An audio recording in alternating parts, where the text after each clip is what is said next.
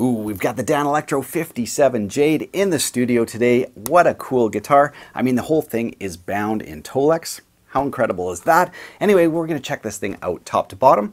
Let's jump in and see what we got.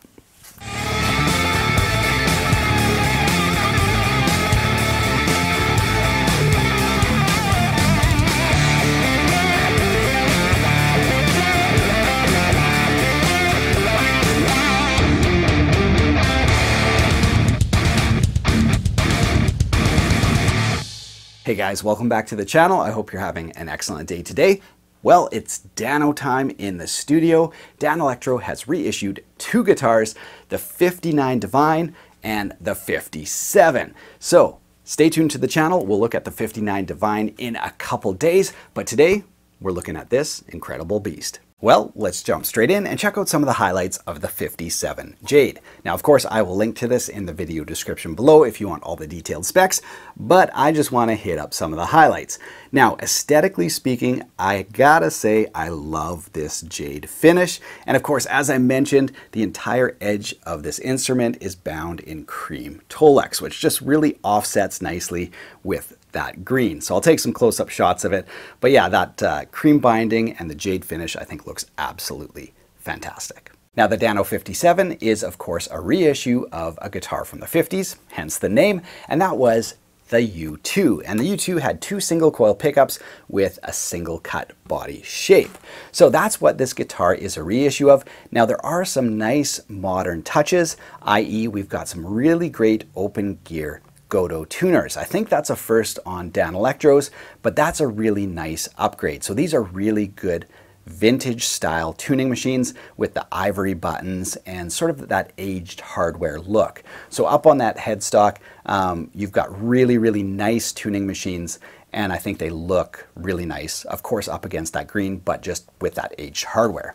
Now moving on down to here, the nut is always very important, as I say, to your tuning. Now the Danelectro design is awesome because look at that tilt back. It's a 3+3 design, but almost no tilt back, and we've got a bone nut. So this guitar has been holding tune absolutely fantastic. So the bone nut looks really good. I'll take a close-up shot for you guys. So with these tuning machines and this bone nut and a fixed bridge over, a 3+3 design like this, this baby holds tune. Now the neck on the 57 is made out of maple and it's painted to match the headstock and the body. Now as I mentioned, there's some nice modern touches on this reissue, i.e. a modern two-way truss rod, so you'll be able to keep this neck perfectly straight. So here's a close-up view of the Danelectro neck pocket.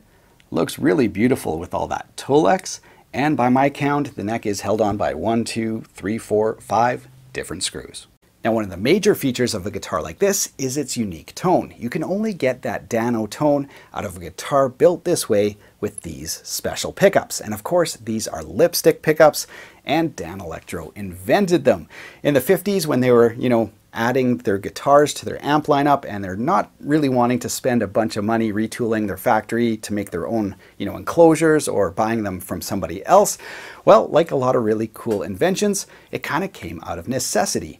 Well, just down the street from the Danelectro factory was Max Factor, and they were manufacturing cosmetics and, more importantly, lipstick. So I mean, they have like these bins full of lipstick tubes that Danelectro can probably get for pennies, and there you go. So they found their enclosures. They used an Alnico bar magnet that kind of spanned the whole length of the tube, wrapped it in copper.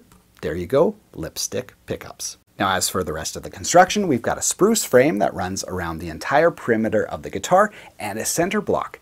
So that's why I was saying the construction and the pickups are the combination you need to get that Danelectro tone, because this is a semi-hollow guitar. Very unique. And of course, the top is famously hardboard, they call it, but basically plywood, and the back. But yeah, it's completely hollow body. Now these other two screws here are how you adjust the heights of your pickup. So this is your bridge adjustments and your neck. And of course, just in that classic Danelectro charm, the back cavity is circular and held on by one screw. Now when it comes to the electronics, we've got some more classic Danelectro charm. We've got stacked volume and tone knobs. This is for the bridge and this is for the neck. And then we've got a 3-way switch. All right, so now that we've checked out some of the highlights, let's plug this baby in and check out some of the tones. Should be a lot of fun. Here we go.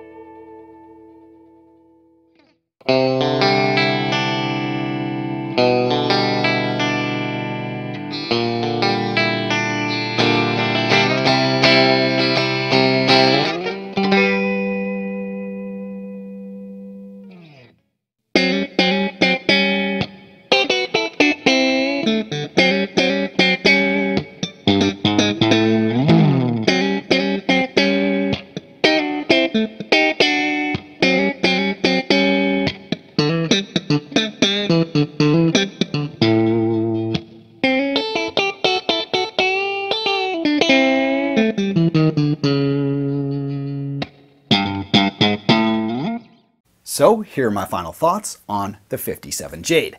Now in terms of aesthetics and appearance, I think you guys could tell, it's no secret, I really love the way this guitar looks. Love the finish, love, just the right amount of Danelectro charm on this guitar. So, for me, it hits all the right spots. So I love the way it looks. Now, in terms of how it plays, well, first of all, it is a semi-hollow guitar, so it's quite light. And of course, there's no headstock dive because there's almost no weight on this headstock. So it balances nice and it's lightweight. Now, in terms of how it feels to play, it's got a Danelectro feel. And if you've ever played one, I think you know what I mean. The strings here on this one are top loaded, so they go through the back of the bridge, and straight shot to the tuners. The neck is very flat radius, so most vintage instruments have, a fairly prominent arch on the fingerboard. On the Danelectros, they're very, very flat. So it has a Dano feel to play, which again, kind of plays into the uniqueness of this guitar. And I think it's the perfect guitar to add to a couple others. If you're mainly a Les Paul player and you like to layer guitars, well, if you layer too many Les Paul tracks, they just kind of start stepping on each other. But you add a Dano into the mix and suddenly, each guitar has its own spot in the spectrum and each tone. So that's what's, kind of special about these Danelectros. They just sit with other guitars perfectly. So if you've got a couple people in your band or you like to layer guitars, a Danelectro is the perfect solution for that. Now, could it be somebody's #1 guitar? Absolutely, it is that good, and it's made in Korea, so you know, in terms of construction, very good. I think the fretwork is fine. I'll take a few shots for you guys. It doesn't blow me away, but it is serviceable and they aren't sharp, so that's a good thing.